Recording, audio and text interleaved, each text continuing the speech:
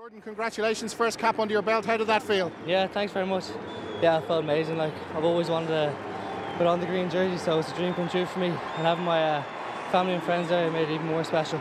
Fantastic win for Ireland.